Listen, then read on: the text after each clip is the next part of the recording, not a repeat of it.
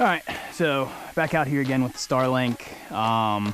Basically took some trees down, thought that'd make the clear a little bit better, and then took that PVC pipe, attached it up to get a little bit taller, filled it with concrete because it was swaying a ton. Turns out that was a bad idea. It's too top heavy, so it's toppling over. So what we have now is a telescoping flagpole, which we should have used from the begin with the Starlink pole mount. We're just gonna dig a new hole next to this one, put that in some concrete.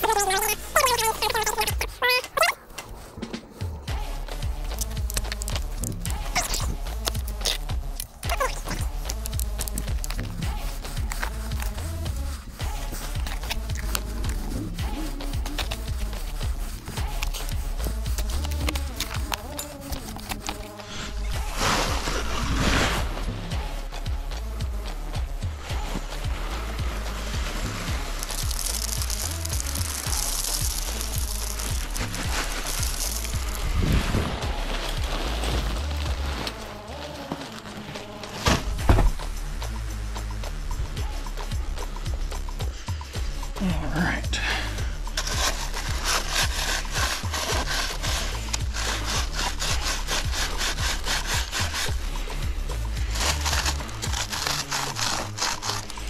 Let me get that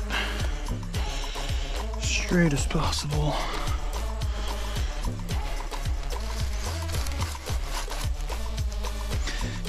Wasp.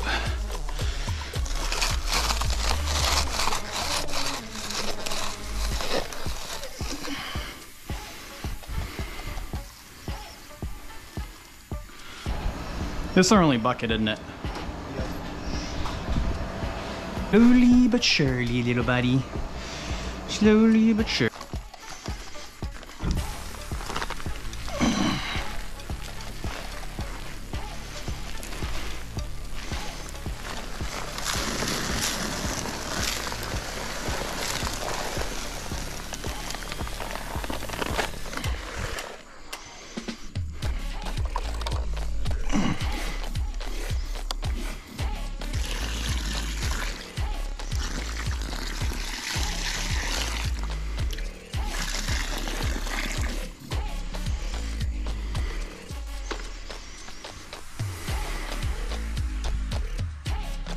All right, so finished getting the pole up last night, extended all the way up.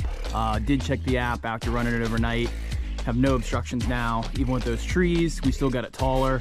One thing about the pole mount though that we didn't know is at the very top, we did have to cut a hole, a slit in the side of the pole to be able to go up into the Starlink. You can't get to it from the outside and still be able to slip it down. So the structural integrity at the top of the pole is not the best, but other than that, looks like it's going to work a lot better than we had before.